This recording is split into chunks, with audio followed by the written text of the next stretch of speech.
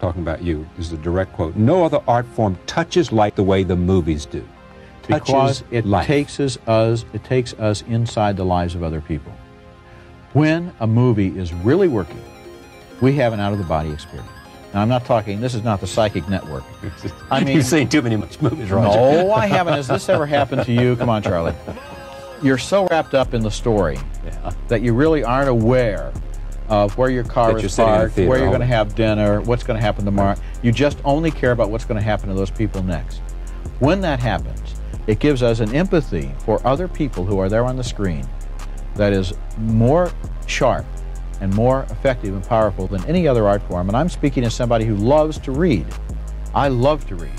But the movies do touch us more deeply, I feel, than any other art form. Good movies, great movies, totally absorbed by what was happening on the screen. And that is an escapist experience, if you will.